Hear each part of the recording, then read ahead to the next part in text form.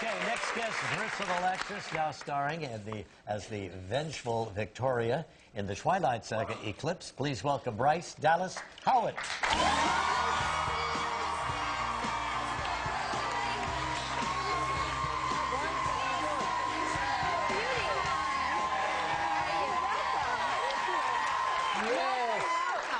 Bryce Dallas Howard, boy. First time on our show. Yes, That's right. yeah, I'm nice really excited. to have you here. Thank you. I think we met somewhere along the line. Yeah, she's the daughter of Ron Howard, of course, the great actor director.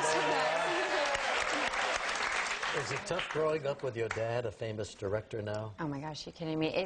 I have the best dad. Yeah, you sure do. He's a wonderful guy. Yeah. But the reputation, does that help or hinder you in your own quest? Honestly, I mean, I have to say it's only been a true blessing. I mean, it's fantastic to have parents who are really supportive of you know, me pursuing this kind of a lifestyle. But as a young girl, they did keep you away from this business, didn't they? Yeah, they. There was actually this thing when I was like 4 years old. I was in preschool or you know, the beginnings of kindergarten, and I came home and I was holding a script that someone had given to my dad for him to do, and this was when we were living in Los Angeles, and they were just like, okay, we're going to move to the East Coast. Really? Yeah. And he did. Yeah. But you never did see him as Opie, the little guy, and... Well, you know what, my parents are really humble people, and so it's not like they put us in front of the boob tube and told us to watch, you know, my dad. And so I never really was that exposed to that. I never Not even on Happy Days, No, which was... I saw Happy Days for the first time when I was in my 20s, because everyone was like, what's wrong with you? You know, that's incredible. So I watched that then. Because it's like such a part of my growing up for me. It's like we had dinner and watched Happy Days. That's like what we did. Yeah, oh, it was a big, enormous hit. Yeah. So finally, then, what happened? He showed an episode of the Andy Griffith Show to my little guy. To your little guy, I have a 3.5-year-old And that's when you saw it son. for the first time, right? Right. Well, Isn't that funny?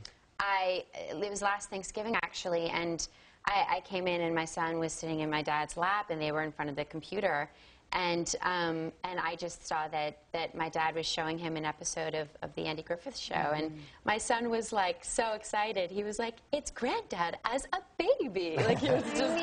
Were you in tears? Yeah, I did get choked up because it's just. It's yet again like another, oh my God, I get like weirdly choked up like it's too early in the morning, but it's such a privilege to have a parent who's so respected in the business, and then also to get to see him like as a little kid, you know, and then we always get to have that. Did your little guy look a little bit like little Opie? He does. No kidding, yeah. Yeah, he really That's does, something. which is lucky. He's so cute. It's a great story.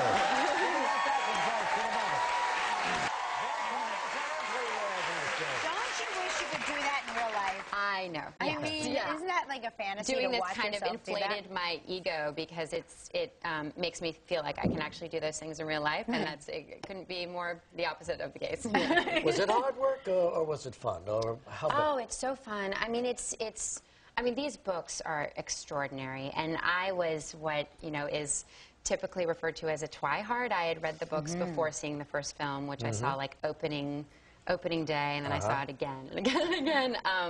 And Eclipse is actually my favorite book, so it's kind of wonderful. A lot of people are saying Eclipse is the best book in the whole series. And the best movie, too, of the series. Oh. And maybe because you're in it. You weren't in the first two yet. No, definitely But we have a clip here where you are explaining how dangerous the Cullen clan is to the newborn vampire Riley, played by Xavier Samuel. Shall we take a look at this? Here we go.